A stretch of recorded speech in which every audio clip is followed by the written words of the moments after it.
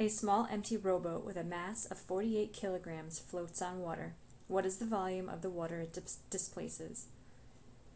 Our free body diagram would look like this. Buoyant force up and the weight of the rowboat down. Since it's floating, they must be equal to each other.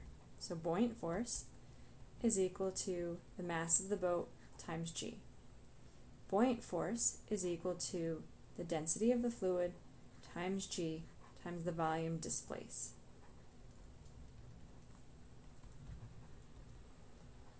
Since g is on both sides, we can divide both sides by g, and we have density of the fluid times the volume displaced is equal to the mass of the boat.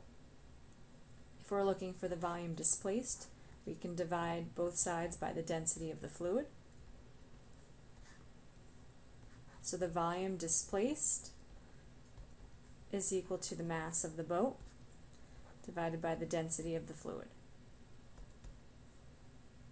The mass of the boat is 48 kilograms, and the density of the fluid, it's just water, so the density is 1,000 kilograms per cubic meter.